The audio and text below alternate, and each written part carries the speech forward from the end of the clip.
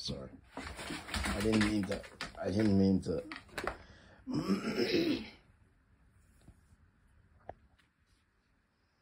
Didn't mean to bother you, sir. Today is the feast of Saint Stanislas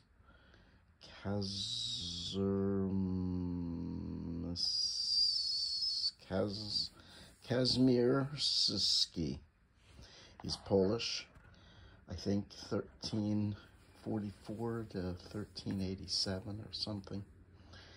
He was born to a pious family, studied theology, born in Poland, studied theology and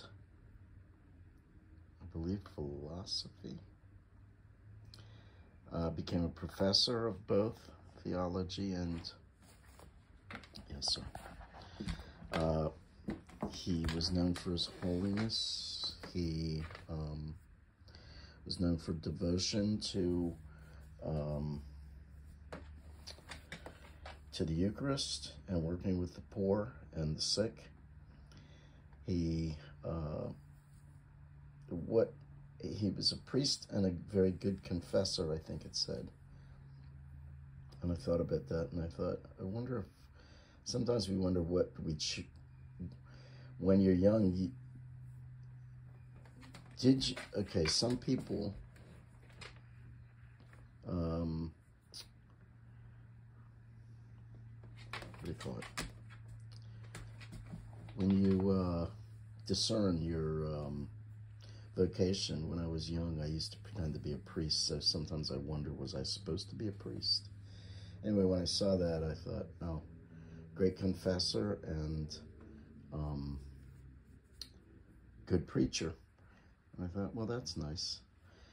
And so, I don't know, it just had me feeling something. Anyway, then it said something about something else that related to me, and I won't say it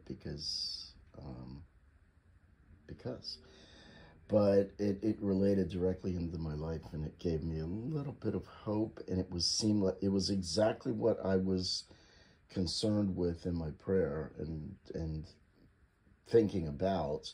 And then the very next sentence, it addressed that exact thing. So sometimes that will happen, whether we're reading scripture, I guess, any kind of